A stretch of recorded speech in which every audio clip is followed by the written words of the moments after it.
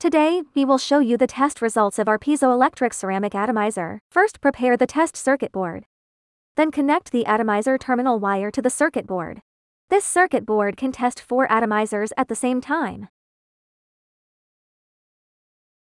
After the atomizer is connected, connect the power cord to power the circuit board. After power is turned on, there are 2 switches here. Just press the switch near the power interface. After the switch is turned on, the blue light will be on, indicating that the 4 atomizers have started working.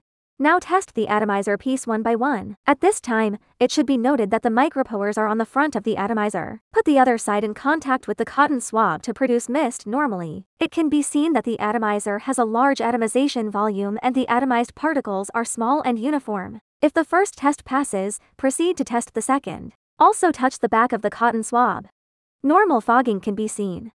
Continue to test the third. The cable length and terminals of the atomizer can be customized according to needs. The current test uses 2.0 terminals and 300 mm cable length. If you are interested, please contact us.